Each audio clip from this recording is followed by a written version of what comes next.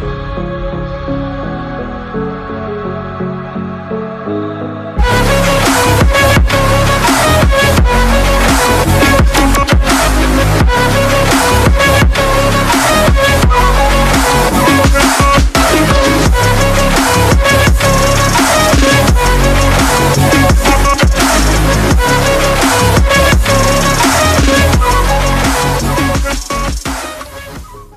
morning vlog, and welcome back to my YouTube channel.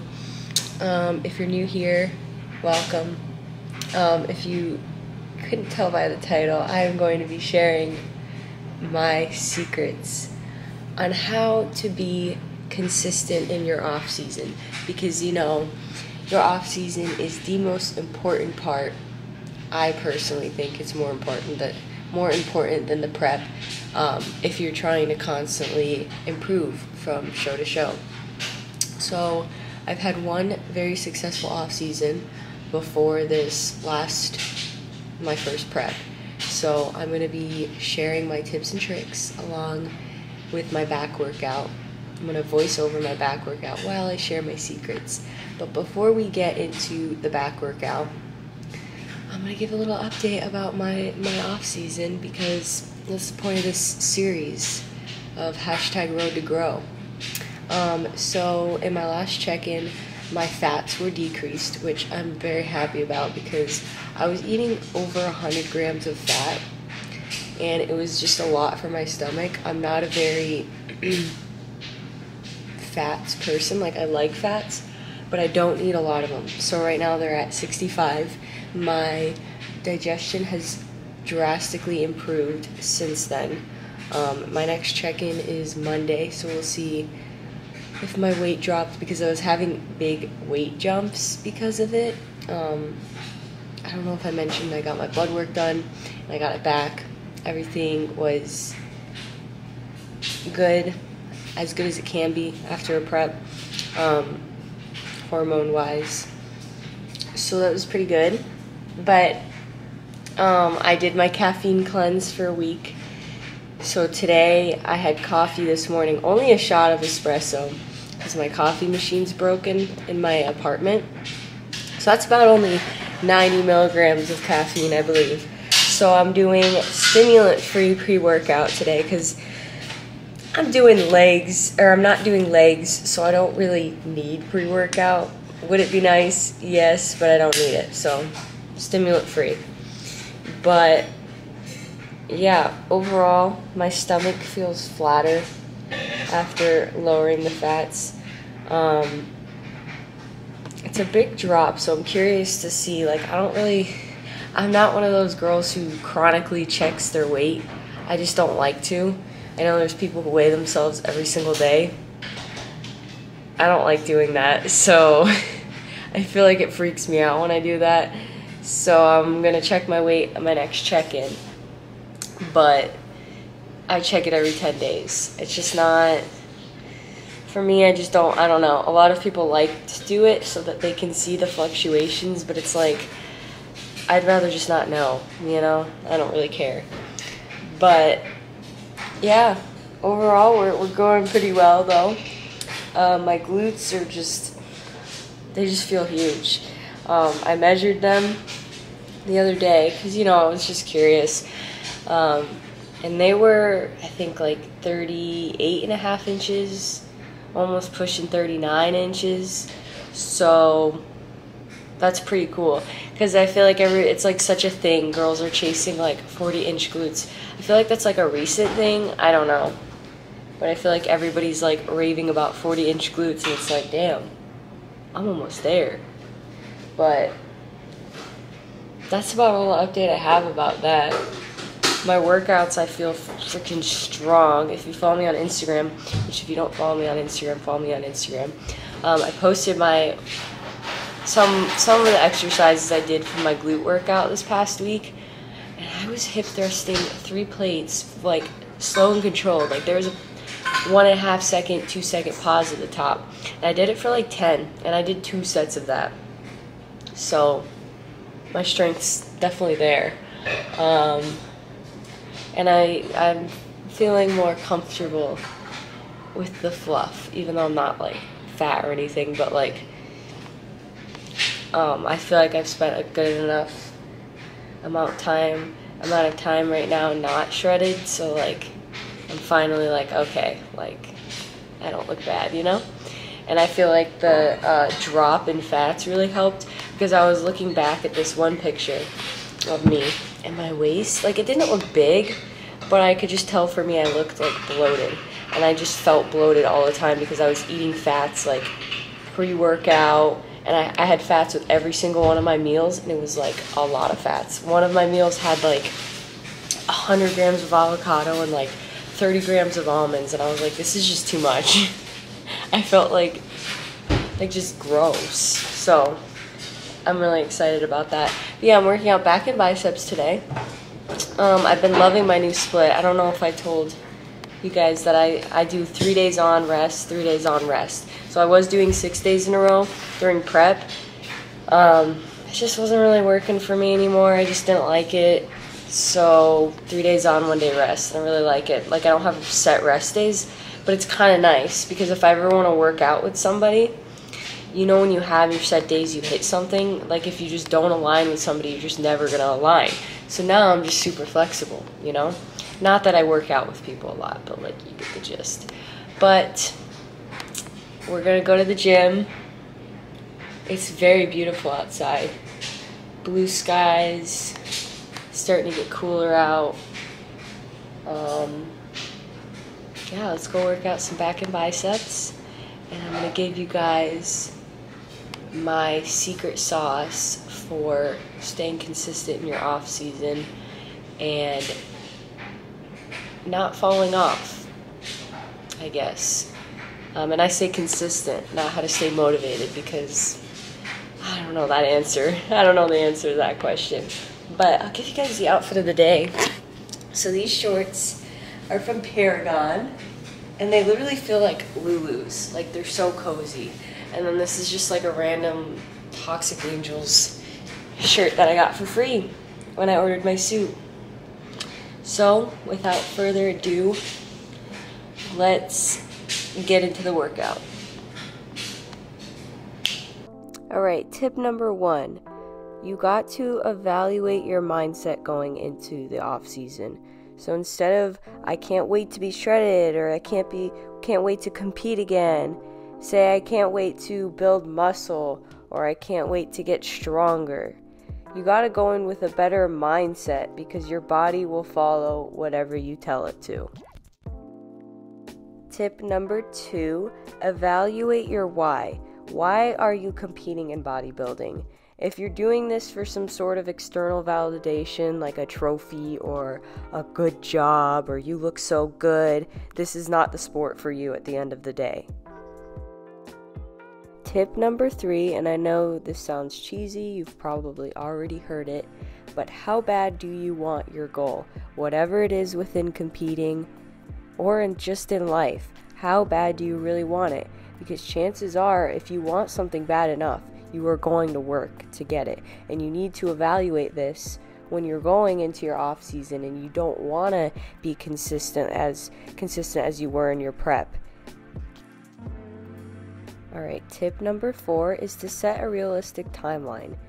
And why I say realistic, maybe talk with a coach, somebody you trust, and it doesn't have to be an exact date, but just like when you're on prep, you have this date in mind, and it's super helpful when you're on prep because you have this date, I gotta step on stage on this date. So if you have a rough estimate of when you're gonna start your next prep, it'll be so much more motivating to give it your all. Tip number 5 is a pretty obvious one, but track your workouts, track your progress. Take your check-ins, don't slack on the check-ins just because you don't like how you look at a higher body fat. Get used to it, because that's where you're going to grow the most, and that's how your body is healthy. So track how you're getting stronger within each workout and each session. Maybe your coach gives you a workout plan, or you set your own for yourself. I know for at least me, it's super motivating to see me lifting heavier weight each week or increasing the time under tension each week. Have a free meal. Plan your free meals. Do something fun each week when you do them. My boyfriend and I like to plan a whole night out of it. Do like a little date night each week, depending on if you get them, how many you get them per month, or however it works.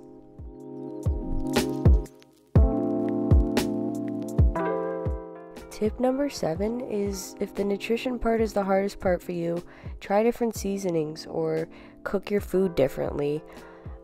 I love to grill food personally, or maybe try different types of whole foods, different protein sources. Tip number 8 is to set a new routine for yourself. So you have this regimented routine in prep. Why would you just fall off of having a routine in your off season?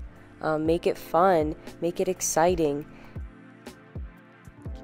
Lastly, embrace the extra body fat you have on you and what it's doing for you. 9 times out of 10, you're probably stronger. You're probably excited to work out again. You have energy. And embrace having a butt. I mean, that was probably my favorite part of reverse dieting, getting my butt and my energy back. And when you start to get impatient, just remind yourself, what's made in the dark of the off season will come to light once you go on stage. So you're taking this long improvement season. The next time you go on stage, don't you want to look crazy improved? The answer is probably, hopefully, yes. So take this as seriously as you would a prep and enjoy your life. You don't have to be prep all the time. So that is going to wrap up this video. I hope you took something from this video, learned something that you could maybe apply to your off seasons or your bodybuilding journeys. And just remember, the off season is literally so important.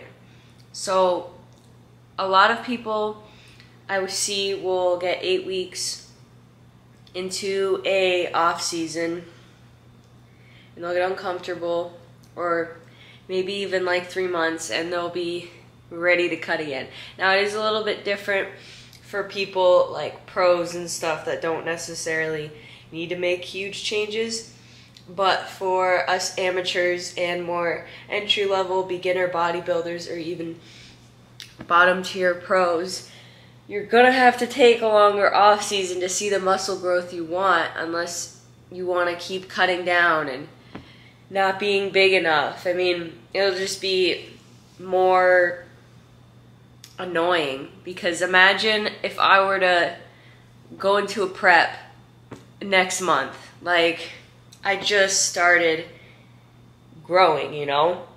I'm just at a point where my body is at a homeostasis, so it would be such a waste of time for me to go into a prep right now. So that's basically the main point I'm trying to get across here. Don't sell yourself short by selling your improvement season short. Because why would you want to do a whole entire prep and then barely make any improvements? It doesn't make sense. But I actually went to the zoo today because it's 20 minutes away from where I live, and it was so much fun. If you don't know me, I love monkeys. They're so cute. So they have like a whole habitat of just different monkeys there, all sectioned off, and that was like my favorite part. But I went there and I got this cute little monkey. Look how cute he is. It's a little orangutan. And then my boyfriend and I always do these little strip pictures when we go somewhere that has one. So we did that. And then we got some cute little fun pictures taken. We just had to, like, come on. We don't always buy these kind of things every time we go to places like that, so we were like, why not? And my stepmom, since she works for the Florida Aquarium, I get in there for free. So it was really fun, and we got a lot of steps in. Today was a rest day for me. The best time to get a coach is not when you're 20 weeks out from a show you want to do, or 16 weeks out from a show you want to do, or 12 weeks out. My biggest recommendation is to find yourself a coach well before you want to do a show, so that they can, you know, you can discuss a timeline, say, hey, like, you're not gonna be able to prep in 20 weeks. You don't have enough muscle. So that's another thing you have to consider, is hiring a coach that will take your improvement season as seriously as you should be taking it. It's not a time to mess around. Obviously, it's a time to do things that you may not be able to do while you're prepping for a show, but you really should be treating it with the same respect you would a prep. Like, I would not go to the zoo on prep. I'm sorry. It's like 100 degrees in Florida right now, so just imagine shredded 15-pound Angie walking around the zoo. That wouldn't have happened. So that's an example. But yeah, hiring a coach is my #1 recommendation if you're one of those very beginner bodybuilders, because it'll help you stay accountable. It'll help the coach learn your body so that when you guys do prep, the coach is able to know how you respond to certain things because you've been working together for X amount of time. And it helps with accountability if you need that accountability in your off season as well. And you need a good foundation before you compete. You can't just lift for a month or 2 months or even a year and decide, yep, I'm gonna start prep. That's just not how it works. Even for bikini, they may not look big, but they're big, they're dense. So yeah, and I'm not even just saying this because I'm a coach, it's just my biggest recommendation. So, but if you are looking for a coach and you'd like to chat with me, I'll leave my application below and we can hop on a call and I can show you everything that I offer as a coach. But yeah, that's gonna wrap up this video. Like this video, comment below your favorite animal, or what you want to see more of on this channel, and subscribe because it really helps me out and I like to connect with you guys. It's fun. And I'll leave my other socials down below. I'm usually pretty active on Instagram, other ones not so much. But I'll see you guys next week for another fun little video. I hope you're enjoying this series. If you're following along, thank you. But I will see you next week. Peace.